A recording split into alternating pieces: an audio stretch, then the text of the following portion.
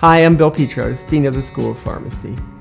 And Wednesday, November 13th is the West Virginia University Day of Giving. Our primary mission of the School of Pharmacy is to serve the citizens of West Virginia. We serve that through innovative education for our students, service to our community, as well as conducting innovative research that would help West Virginians and hopefully the rest of the world.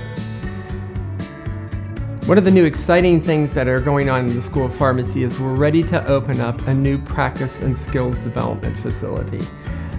This is approximately 8,000 square feet of new space. It will be state-of-the-art in order to optimize the education of pharmacists for future types of pharmacy practices.